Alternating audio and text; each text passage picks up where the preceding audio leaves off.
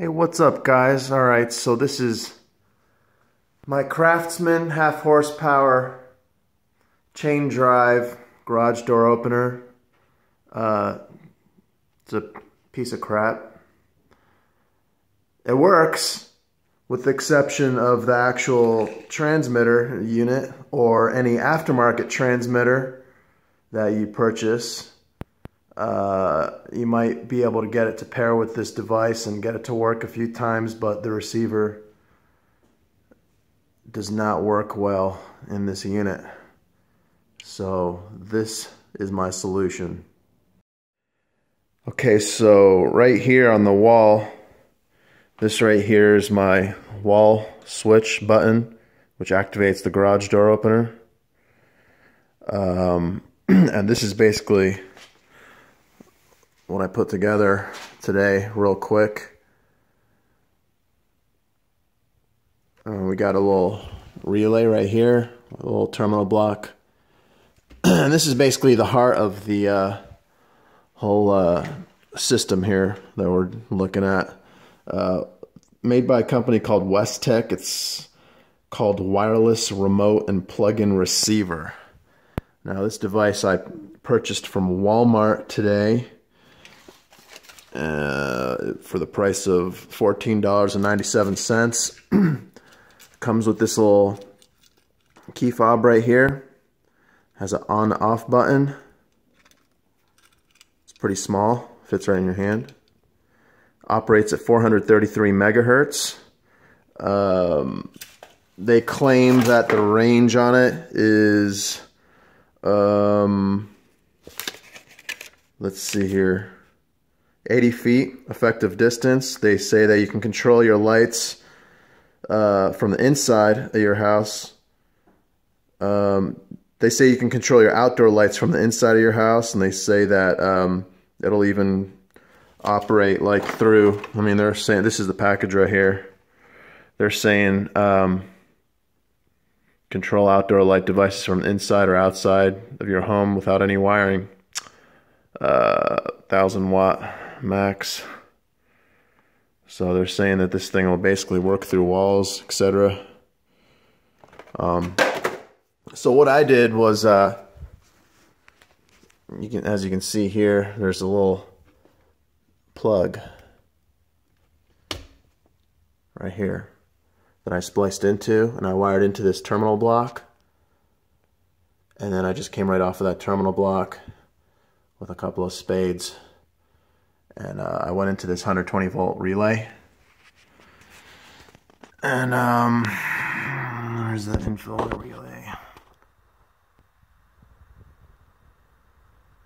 It's just a little 10 amp 120 volt AC relay. I picked that thing up from Fry's for like, I think 13 bucks.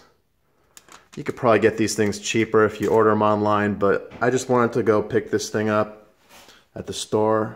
I was, I'm kind of lazy like that.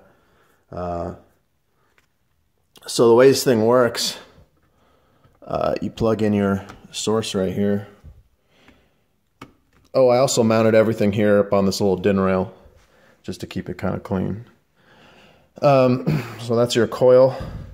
So your 120 volts AC right here. You're controlling your output of this device with this switch. So when you hit on, it activates this switch in here, sends 120 volts to the coil. And the way I have it wired is I have these two wires running all the way up in here inside this push button here. There's two terminals inside here, and I found that when you jump both of the terminals together and you essentially you're shorting them out together, it activates your garage door. So real simple. All I did was go one wire into one terminal, the other wire into the other terminal, tightened it up. So what happens is this relay, the way this is wired up on the relay, I have these two wires on a normally open contact. So when I say normally open, that means in a de-energized state, which it is in now, this contact is open. When I activate the unit with this button, contacts close, sends the signal here and up to the garage door opener. So I'll demonstrate right now. Garage door is closed. And you can watch and see what happens right here when I push this button. There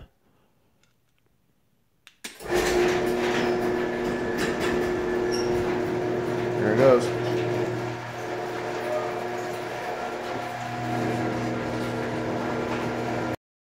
All right, so garage door's open. Now, here's the key fob again. Now, notice it's energized right now. The coil's energized with 120 volts, so I have to push the off button, and that deactivates the relay circuit. And now when I push on button again here, it's going to close the garage door.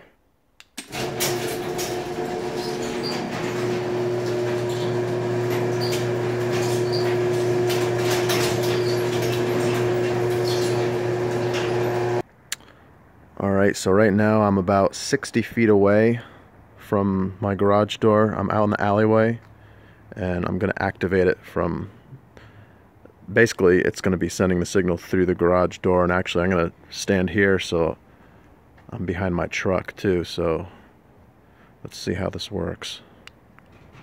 There it goes. Beautiful.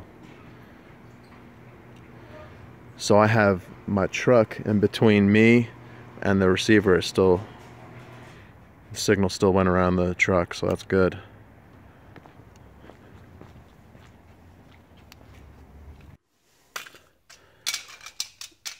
This right here is one of these little universal devices that you buy at Home Depot.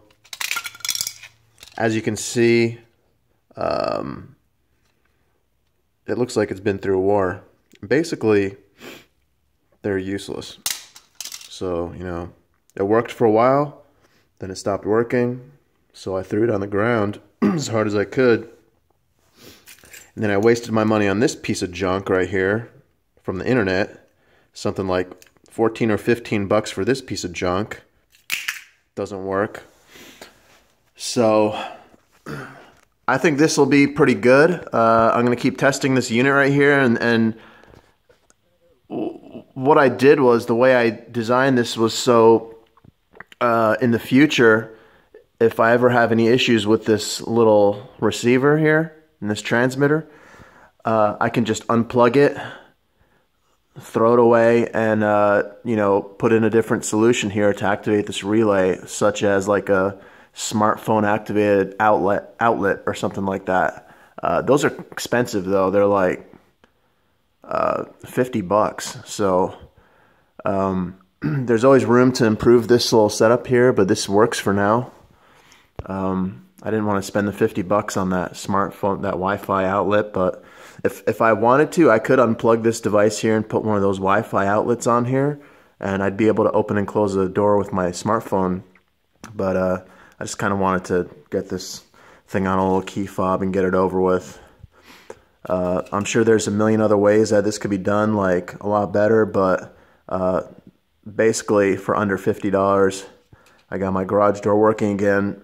I didn't have to buy another garage door opener here, which would have been $500-600 bucks, plus the labor and all that other nonsense. So I'll put a link in the description of my video, all those little parts that I use. I think this video will probably help someone out here in the future, because there's a lot of people out there that have garage door openers, and I mean, you're gonna have issues with it. It's gonna happen, and when you have an issue with it, you want to fix it. Hope you enjoyed this clip, and hope it helps somebody out there who